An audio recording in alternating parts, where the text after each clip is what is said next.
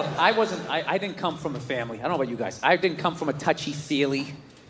Call me when you get there. None of that shit.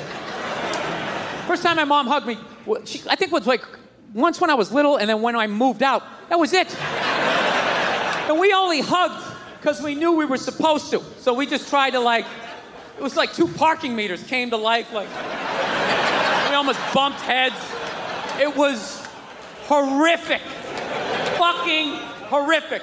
Do you know to this day sometimes I drive down the street and I think about that hug and it's just it's so awful I have to shout the memory out of my head. I'll just be driving down the street and just be like, ah!